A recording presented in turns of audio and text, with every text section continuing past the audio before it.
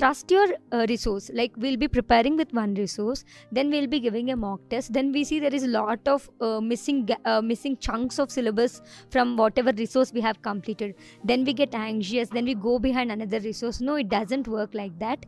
So if we are doing medieval history and we have come across some question regarding Vijayanagaras and you realize that it's not clearly covered in your book, why go after another book?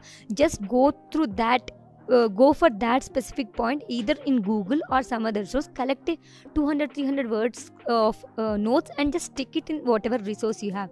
So this is better. Like, stick to your resource, trust your resource, and fill the gaps. So this is how you can overcome the syllabus gaps in prelims. Coming to mains, I would like to talk about the similar thing regarding resources. Keep limited resources for mains. It is more required than prelims for mains, because in mains it is not the game of knowledge, it is the game of recollection. So in mains it is no one sees how much knowledge you are dumping in the paper, but it is important how many relevant points you are drawing from various dimensions. So if you have limited content in your head which is ready to access, then you can recollect from various points and write an answer. In mains, substantivation is very important.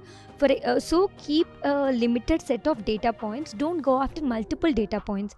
For example, you are talking about child education. You will say child education will help in making them attain better employment opportunities. Just have a data regarding some survey, AACR survey or something. Don't go after multiple surveys. Just have AACR survey. Every time you revise this topic, just keep the same survey, read until 1 decimal point.